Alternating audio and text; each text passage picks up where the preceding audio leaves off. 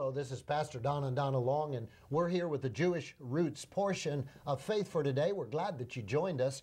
Donna, we were talking last week about our upcoming trip to Israel, and I want to keep us in that vein, talking about it. The dates for that trip are going to be April 30th through May 13th. You know, people say, well, gee, that's 2 weeks. What have we found about going to Israel from our people? This will be our fifth group that we've led, but we've been there 7 or 8 times.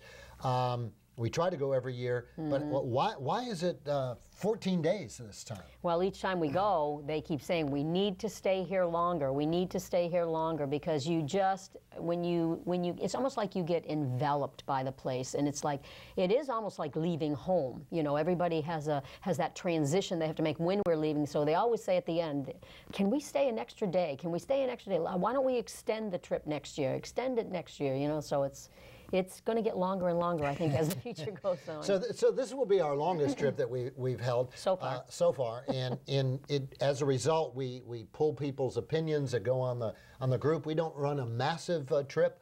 You know, I think 20, 25 people is really about the maximum that we want. We all fit on one bus. That's right. We stay together. You don't get lost in a crowd. You don't have hundreds of people all, you know. And you can move more quickly through places. Right, and because we usually, you know, have 15 to 25 people, we get to see a lot more. That's right. We'll do maybe 4, 5, 6 places where another tour with 100 people is only going to do 2 or 3 places, simply because of the logistics of getting people on and off the bus. Right. But when we did the poll at the end of last time, we said, okay, what did you like best? What would you be willing to give up for our next trip? And what we found out is people had very little they wanted to give up, but they wanted to add more. And so this year we will be leaving on Friday, April 13th, returning Thursday. April 30th, excuse me.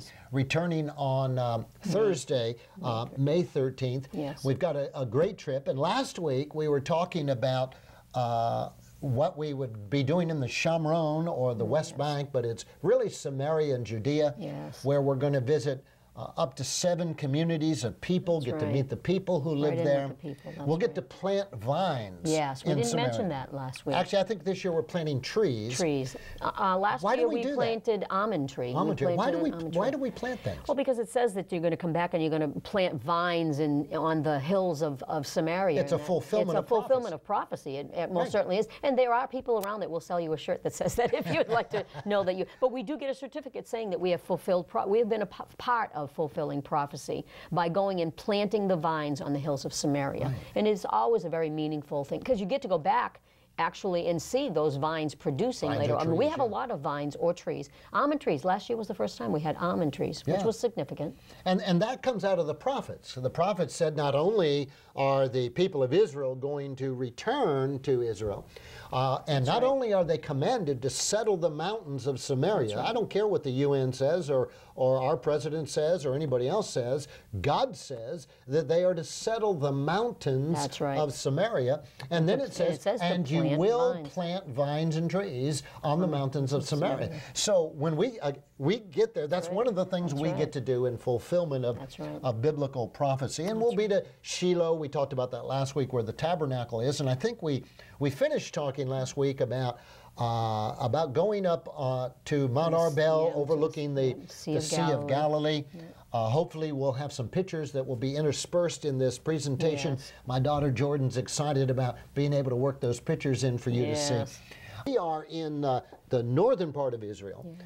We didn't talk about the Golan. Right. We will go up to the Golan. So what is the Golan, Don? The Golan are the mountains that all surround around the Sea of Galilee. On the northern side. On the northern side, yes, looking down. And it is, isn't it a bone of contention? Well, the Golan Heights, and you know, whenever you hear people say, well, we ought to give the Golan Heights to Syria, my answer is you've never been there. You've never been there. Because when, in fact, historically, Syria controlled the Golan Heights, they used that height, which are really huge cliffs overlooking the Sea of Galilee.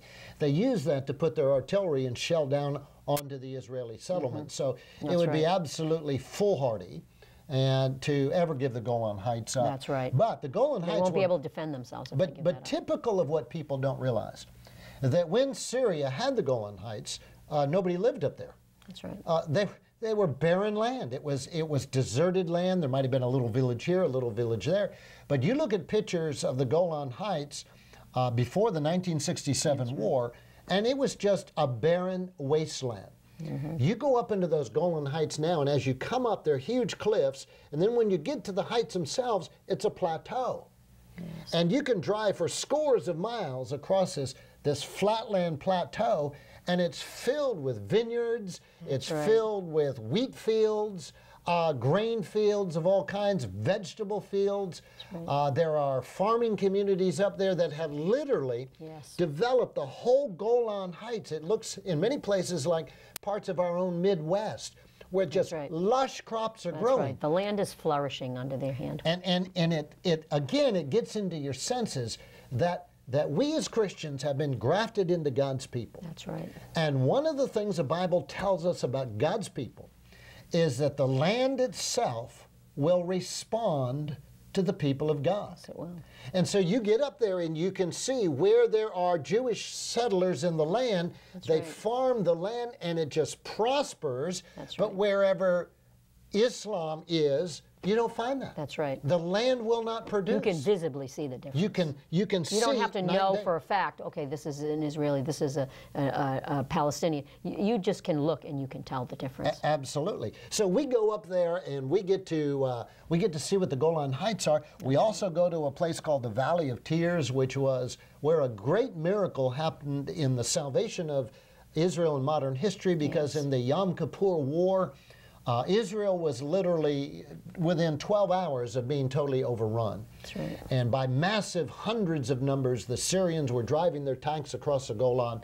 And there's a place there where brave Israeli tank commanders stood their ground, fought to the last man, and in fact saved the nation of Israel from destruction. That's right. And that's always a sobering place to go, to remind us that God's people have always been under persecution. That's right. And so we go up there. We go to an olive factory up there that has the best olive oil in the world. That's right. It's absolutely that amazing. was a very big hit with all the people. They've requested that we spend more time there this at year. the olive factory. They really enjoyed it. And you see how they make it, and why the way they make it is different than what you buy in the stores, and just and again, delightful young woman there who she and her family are the ones that started that whole business up there. And the Israelis are just so excited to have you in their land, to be up in that part. Right. So we will spend a day up in the Golan. Yep. Then we will finish our time up there with places where Yeshua taught, where Jesus taught in that area. That's right. And then we come down.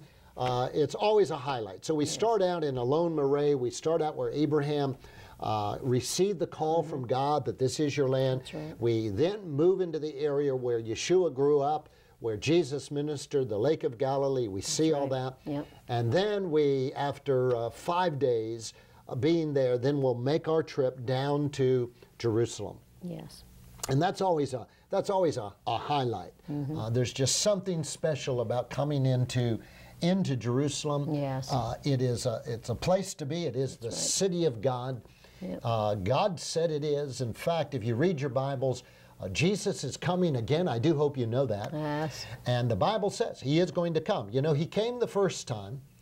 And when you think about it, the prophecies, he's going to be born in Bethlehem, the prophecies about his life, about his death, about being born of a virgin, all those prophecies have been fulfilled. Right. But there are 3 times as many prophecies, Donna, about his coming again as was prophesied about his first original coming. That's right. So if, in fact, all those prophecies about his first coming were true, then we know that 3 times as many prophecies about him coming again, where he'll come, what's going to go.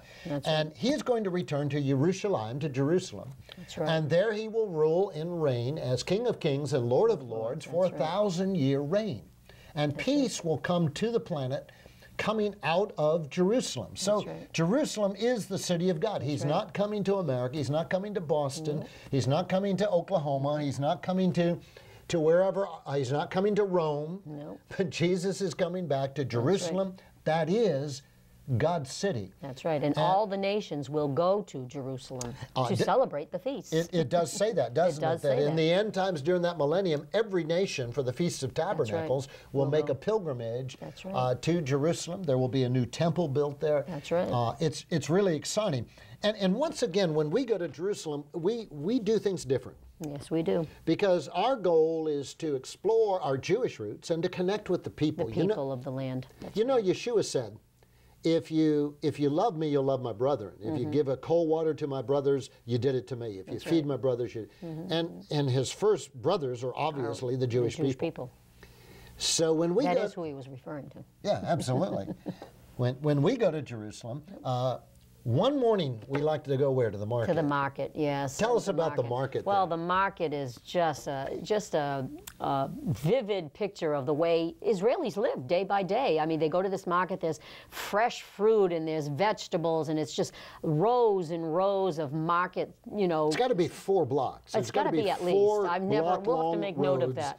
And just filled Everything with you vendors. can think of, and whatever is currently Fresh. being harvested, and it's Fish. it's always whatever's currently coming up. right. That's what you can get. Everything, just rows and rows and rows of it. It's just amazing. Even in with it, the fish and all that stuff. It's like it is quite an experience, and it's quite a delicacy for all of us to go in there and buy things from there. It's a good experience. It's a very good experience.